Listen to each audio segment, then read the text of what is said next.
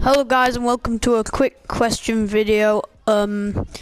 So I've just been wondering because basically I don't use my first owner Aguero that much. It may seem a bit weird, but yeah, I don't use him that much, which is a bit of a waste really.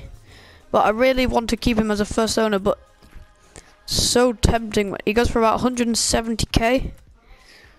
So but the main question of this video is, comment down below if I should keep or sell. Keep for just like keeping of first owner, maybe using him in squads in the future, or sell for just getting the coins for like making more expensive squad builders, or make a squad builder with him and then sell him maybe, like because probably won't buy him again after selling him. So if you want a squad builder with him, you'll have to say it now. So if even just one person says make a squad builder with him, I'll do that for you. So yeah, quick question, that's it. There should be another video going up in the next few days, or next 2 or 1 day when the weekend. That's normally when my schedule is, just around the weekend, Friday, Monday time. So yeah, hope you can have an answer for that.